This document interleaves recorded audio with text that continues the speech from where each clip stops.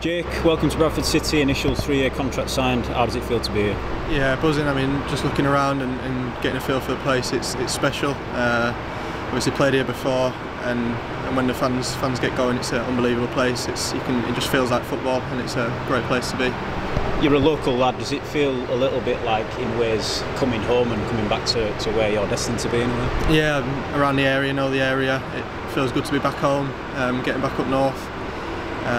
Yeah, back locally, and yeah, couldn't be happier.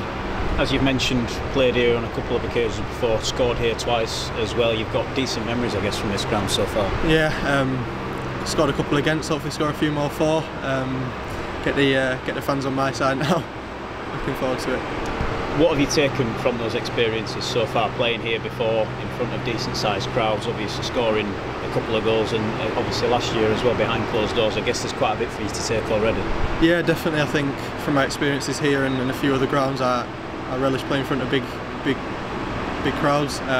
Enjoy the challenge and the opportunity. So I think having that, what they call the 12th man behind you, is half the problems you're around it anyway. So getting behind, get this place bouncing, and we'll make something special happen.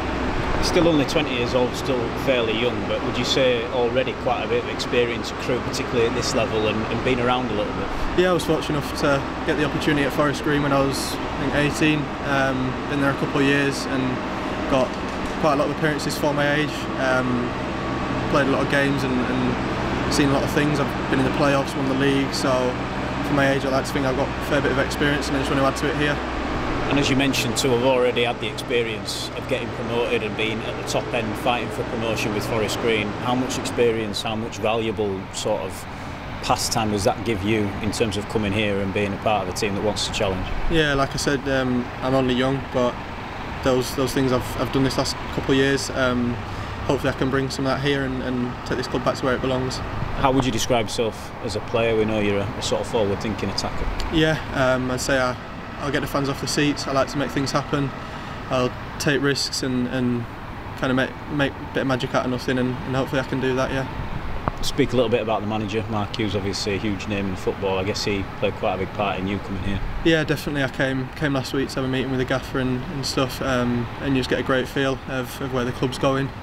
Obviously he's without a doubt a big name, and that does play a part. Hopefully I can learn things off him, and I'm looking forward to working with him every day, yeah.